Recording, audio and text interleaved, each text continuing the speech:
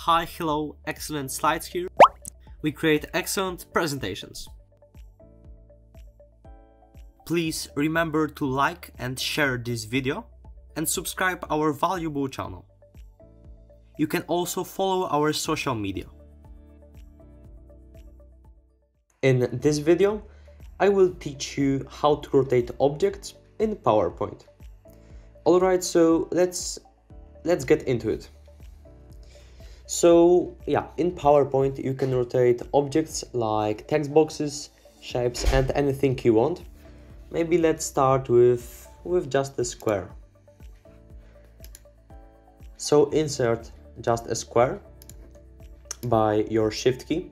As you can see now, proportions are perfect. Alright, so how to rotate objects in PowerPoint.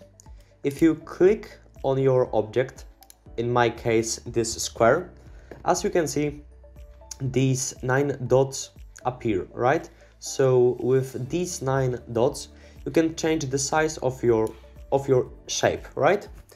And here you have this arrow. So yeah, as you can think, this arrow, with this arrow you rotate the object. So you have to just press it and now you can easily rotate your objects.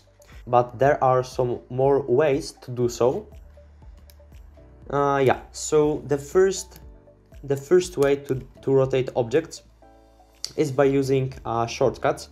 As you can see, the first shortcut is Alt and arrows, and this gives you 15 degrees to the left or to the right. So if you press Alt or Option if you are using Mac, and now if you press left arrow key, as you can see, this square rotated by 15 degrees to the left. And if you use Alt and right arrow key, 15 degrees to the right. Yeah, that's really easy. But if you would like to be really precise, then you can rotate objects by 1 degree. And how to do it? I wrote it here, Alt and Control plus arrows. So yeah, very similar. So Control, Alt and left arrow. Yeah, as you can see, it works perfectly. And of course, if you right click on your shape, if you go to Format, Shape, and here you have, yeah, if you go to the size, you have also here rotation, so you can set anything you want. And there are some really helpful tips about rotating shapes. As you can see, if you are just using your mouse, you can freely rotate your objects, right? But what if you would like to rotate objects by 15, 30, 45 degrees, etc, etc? Then, as you can think, you have to just press your Shift key, and I will show you what I mean.